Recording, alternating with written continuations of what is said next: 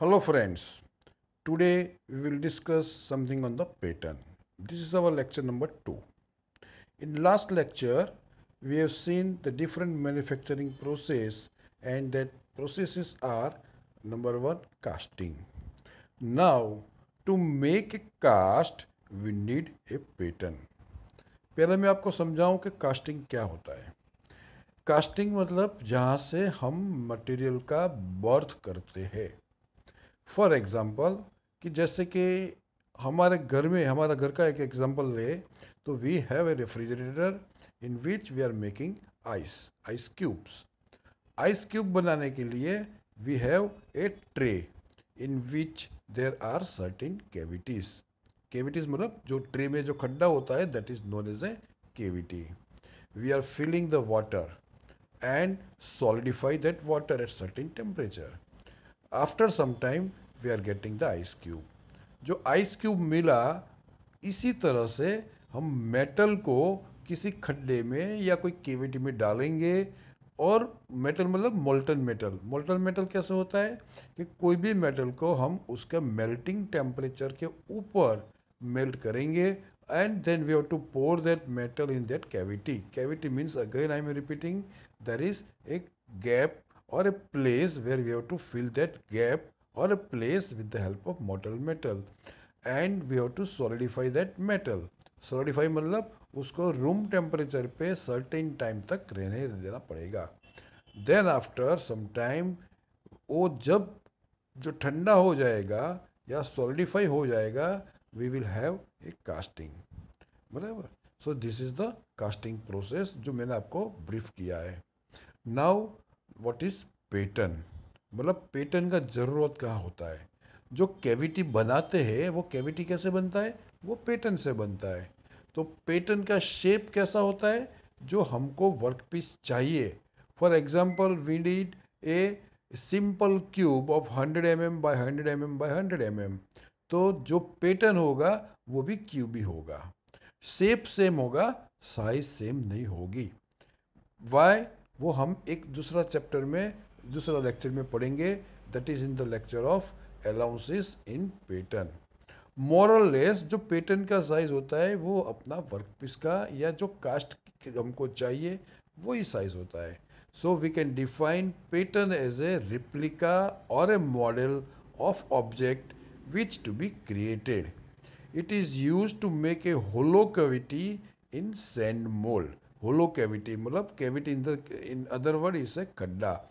जो भी जो हमारे पास मोल्ड बनाते हैं उसमें होलो कैविटी बनाने के लिए पैटर्न का ज़रूरत पड़ता है। जहाँ पे वो कैविटी में आफ्टर मेकिंग कैविटी कैसे बनता है, पहले तो मोल्ड में वो पैटर्न रखेंगे, then after we have to remove that pattern from that mould. तो जो मोल्ड पैटर्न निकाल दिया तो वो पैटर्न की जगह पे जो कैविटी जनरेट हुआ वो कैविटी में we have to pour that molten metal in that cavity and allow solidifying to create object. The size and shape of the cast object is highly depend on the shape and size of the pattern.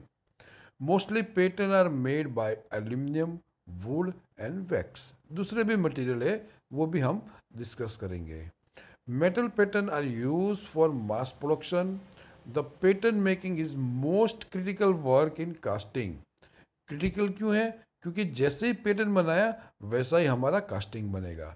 जो pattern में जितना भी हम care लेंगे तो उतना casting का quality या साइज हमको अच्छा मिलेगा।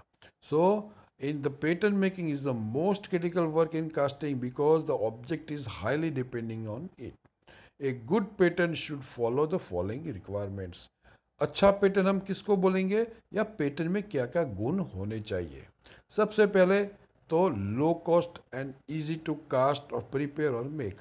पैटर्न बनाना के जो प्रोसेस है वो हमको ऐसे सिलेक्ट करनी चाहिए कि उसका कॉस्ट कम हो और इजीली हम उसको प्रिपेयर कर सके या बना सके। मतलब अगर कुछ टाइम के बाद अगर पैटर्न डैमेज होता है then we can easily to it repair.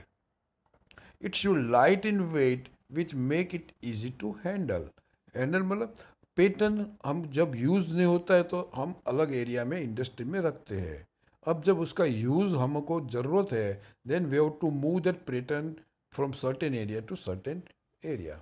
Area in this place, अगर कोई एक स्टोर रूम में हम रखते हैं, अगर इंडस्ट्री में कोई उसकी ज़रूरत पड़ जाती है तो वो स्टोर रूम में से अगर प्लांट में लाना है तो ऐसा ना हो कि उसमें 8-10 आदमी की ज़रूरत पड़े। So it should be light in wait, it should able to withstand rhyming forces without deformation. ये रैमिंग फोर्सेस क्या होता है?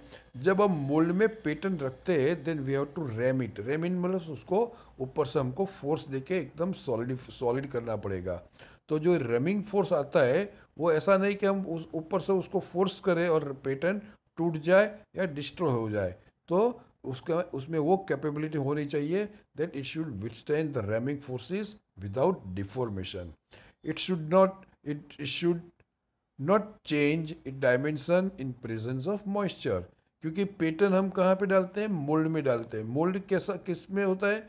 मोल्ड मतलब उसमें सैंड होता है, वो सैंड में मॉइस्चर होता है। अगर हम पैटर्न वो मॉइस्चर वाली सैंड में डालेंगे तो उसके ऊपर पैटर्न के ऊपर उसका इफेक्ट नहीं होना चाहिए। It should be easily removable from the mould. Mould में रखने के बाद केविटी जनरेट करनी है, तो केविटी कैसे जनरेट होगी? We have to remove it from the mould, so we can easily remove from the mould. It should have a long life without change in its dimension. उसका life लंबा होना चाहिए। ऐसा नहीं है कि मॉइस्चर का या वेदर का इफेक्ट उसके ऊपर हो, और अगर उसका साइज अभी सर्टेन है तो after some time means 1 year या 2 year there is a change in its size or shape or in any dimension. Now, these are the different types of pattern that we have figured out in this.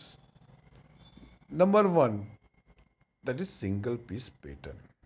It is the simplest type of pattern which is made in single piece. Single piece में ही बनाया हुआ होता है, मतलब एकदम simple type का होता है। It is used for simple object. It is either placed into cop or drag according to the simplicity of operation. वो ये सिंपल साइज सिंपल टाइप का सिंगल पीस पैटर्न कहाँ होता है? हम मोल्ड दो टाइप में होते हैं या सिंगल में भी होता है, उसको कॉप एंड ड्रैग बोलते हैं। उसको हम कॉप में भी रख सकते हैं या ड्रैग में भी रख सकते हैं। It is use to cast stuffing box of steam engine, मतलब सिंपल टाइप का जो भी हमको कास्ट करना है उसमें हम ये टाइप का पैटर्न यूज करते हैं। Second one is a split pattern or a multi-piece pattern.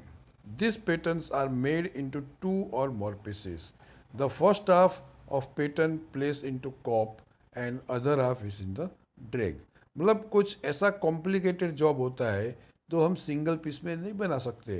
In that case, we have to make the pattern in 2 pieces or more than 2 pieces.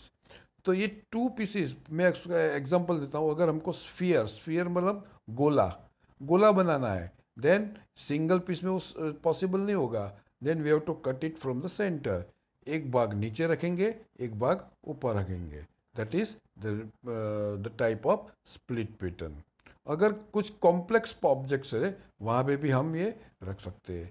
When pattern is made in more than 3 parts, chicks are also use for easy removal. ये हम उसके बाद में जो दूसरे lectures होंगे उसमें हम पढ़ेंगे कि चिक्स क्या होता है।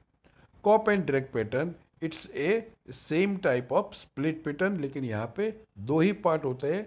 एक number 1 that is we have to cap in the corp and second one that we have to cap in the drag. Next is the match plate pattern. Match plate pattern is a split pattern in which cop and drag sections mounted on opposite side of the plate. Cop is simple 2-piece pattern होता है, लेकिन दोनों के बीच में एक match plate हम रखते हैं. That plate is known as a match plate. This will make easy to cast any shape with high production rate.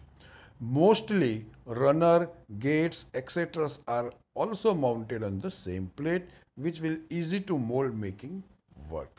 These patterns are used for the mass production. Next one is the loose piece pattern.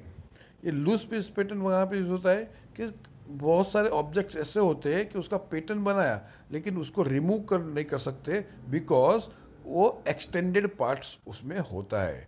When removal of pattern is impossible due to an extended surface at either upper side or at lower half, the extended parts made as a loose piece or these extended parts can be removed first before removal of the pattern.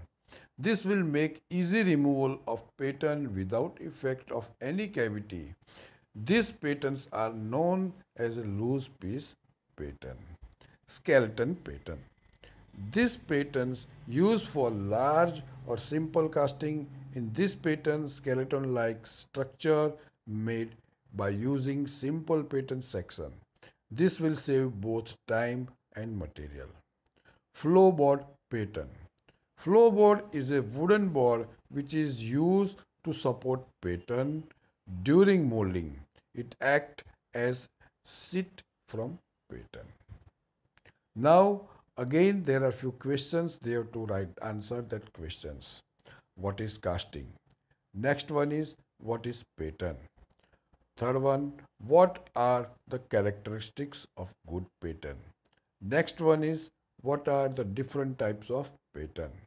And last, when multi-piece, loose piece and gated patterns are used. Thank you.